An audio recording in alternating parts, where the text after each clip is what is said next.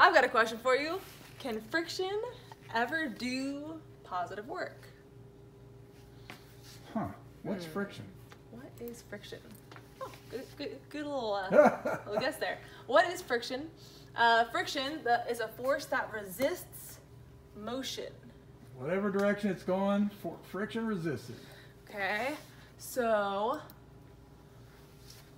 what work done by a constant force is represented by this. Yeah.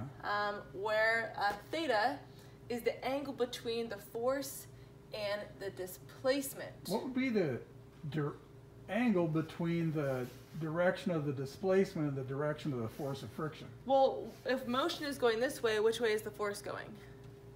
The force of friction going? The other way. How many degrees? It resists motion. 180 degrees.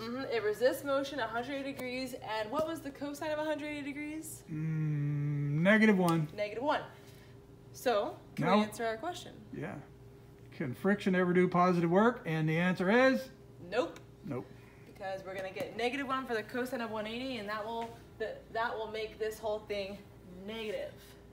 It is the nature of the force of friction to do negative work, never positive. Okay.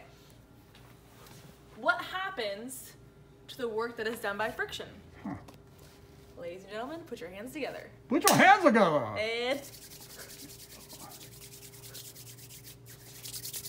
And hot.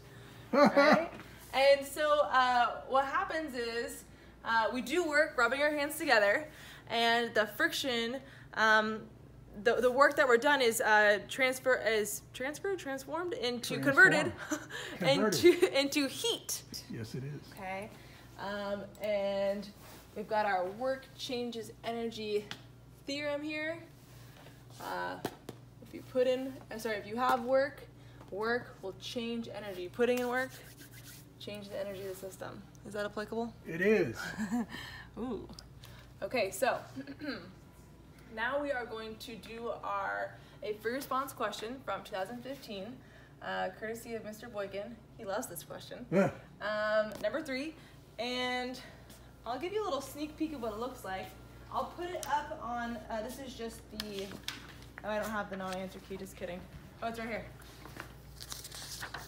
Yeah. So, right here. Okay, this is the front. There's a 3A, and then part 1 and part 2, and then it's on the back of this one. Yeah. And then there's a 3B right here. That's the actual cut and paste. 3B has 2 parts to it, and then C and a D. Yes. Now, do you have any words of encouragement for them, Boykin? What I would say is this is a reading comprehension challenge, and all of this stuff, if you read and understand exactly what they're talking about and what kind of a graph you've got here, what's on the vertical and what's on the horizontal, see what you can do with it. And if it doesn't pop out, if the answer doesn't pop out to you right away, that is okay. That's normal. It's not meant to be obvious.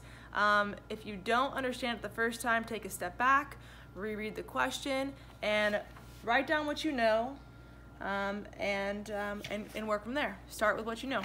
Okay. All right. I'm gonna post this right below so you guys can start working on it. Good luck.